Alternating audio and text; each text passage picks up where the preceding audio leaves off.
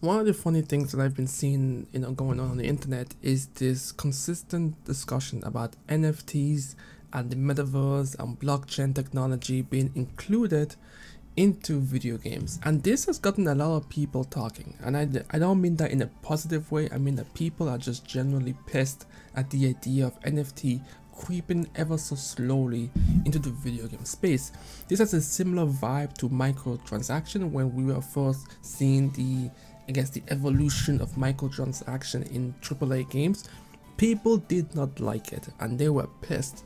Now, fast forward a couple of years now, people don't care too much anymore as long as it's executed correctly. So I feel like the same thing might be happening with NFT. We see how disgusting NFTs can be in some cases, like the was it the Bored Ape or something like that. But there are some NFTs that have been handled pretty interesting. Like if you check out Vivi, which is an app where they handle licensed based NFTs, so licensed from Marvel, DC, Disney and all that stuff. Could say it's a better executed handling, I guess, of NFTs. So, and obviously I think Ubisoft was the first to dabble in the NFT by bringing it to Tom Clancy's Tom Clancy's Ghost Recon or some shit like that, and they were only able to sell, according to the reports, about 1,000 NFTs. Some people say it's 15, but I've seen people try to correct that number and say that it's not really 15, but I don't know, somewhere ranging between 15 or 1,000, whatever. And the way it's been handled is, people don't like the idea that you have to pay into NFTs. Now, it could be that the way future companies might handle NFTs will be something in the lines of, like I said, a mixture of microtransaction, or it's an item that you can own in-game, and if you were able to craft this item in-game, it has some real life value. And people hate NFTs because they feel like, oh, it's a grubby way for people to make money on the poor. But I want you guys to look at it from a different perspective, because we are looking at it from, I'm gonna be honest with you, we're looking at it from a first world perspective, where we feel like these big companies are trying to find more ways to get money out of our pockets.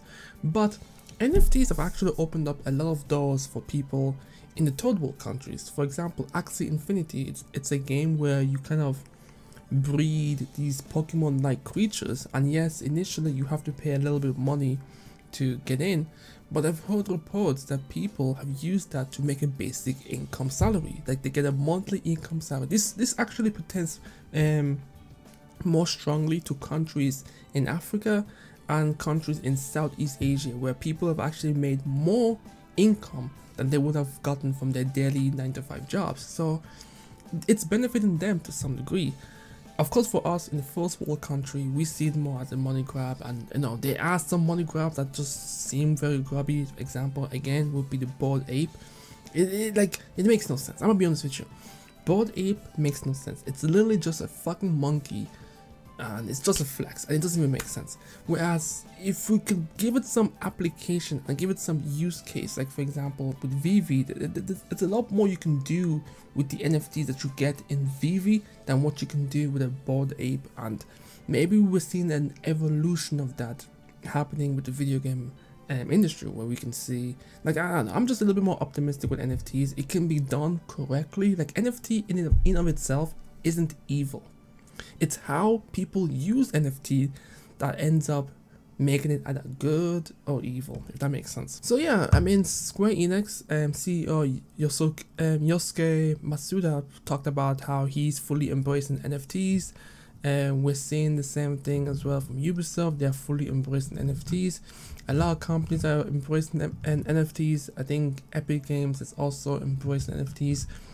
I feel like a lot of people, we're just going to have to accept there's going to be NFTs in gaming, but it's the way that they'll execute it that will make the difference. So here's the way I feel it could be executed well if they don't go to the money grabbing perspective, and that is essentially you can own NFTs just by playing the game. So let's say you're playing a game, whatever. It's mostly going to be more functional in multiplayer games. So let's say you're playing a multiplayer game, you do something specific.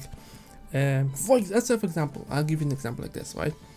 there's an event going on, and you have to kill, let's say, 150, no, that's too much. Let's say 1,000 players in the span of 1 month. Every player that is able to kill 1,000 players in the span of 1 month or whatever, they get a special item. And that item is exclusively tied to their account. So they can actually move that item from one game to another. And that item will end up having value because not everybody can have that item essentially. And they can sell it if they want to. They can transact it if they want to, but it has some value to it, and you'll never be able to see this item again, so not everyone can purchase it. And I don't know, it gives some value. So people who probably have no way of making proper money outside of their real life can probably try and make some money in game, sell those items. I don't know, like NFTs, like I get it, it's a complex thing. Even I sometimes have a difficult time understanding its place in society and where it's gonna go in the future, but I'm more optimistic than pessimistic. Like, a lot of people get mad at NFTs, but when you really think about it, you don't have to purchase an NFT. Like, you generally don't have to purchase it. If you don't want it, don't buy it. If people are dumb enough to buy an NFT where they don't know where the source is, they can't validate its legitimacy, they don't do enough research, it's their fault. It's their fault for losing that money. It's just what it is. Like, people are gonna learn one way or another.